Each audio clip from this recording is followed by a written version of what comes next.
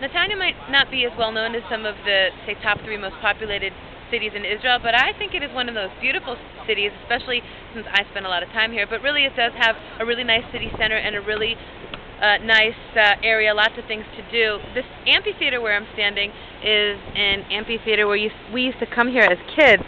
and I remember they used to have like Saturday night movie nights where they'd pull down a screen in front of the amphitheater and everybody would hang out and watch movies, and if you were a teenager then you'd be making out behind the amphitheater, and some people would kind of sneak down to the beach and you can like walk around and stick your toes in the beach. And